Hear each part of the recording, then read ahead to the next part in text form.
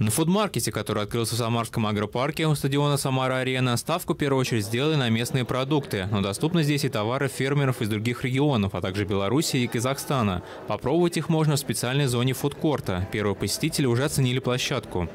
Большой ассортимент именно вот свежих продуктов. Я покупала мясные продукцию, и фрукты, и овощи. Все прям очень свежее. Будем надеяться, что и дальше так же будет. Ну и просторные площади, комфортно.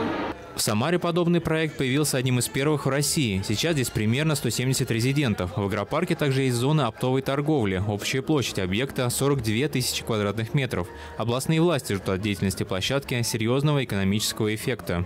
В первую очередь увеличение розничного товарооборота как одного из прямых социально-экономических показателей развития нашей области. И во вторую очередь то, что вы сегодня уже упоминали, это развитие самарского сельхозтоваропроизводства, которое сможет здесь не только в соседнем оптовом терминале сбыть свою продукцию, но и представить ее образцы на розничном рынке. По товарообороту на сегодняшний день здесь практически более 300 тысяч тонн оборотов мы за этот год уже, скажем так, отработали. И в перспективе, я так думаю, что мы значительно превысим эти показатели. А во время новогодних каникул стадиона Самара Арена откроется Олимпийская деревня. Там тоже появится фуд-маркет и будут проходить праздничные мероприятия.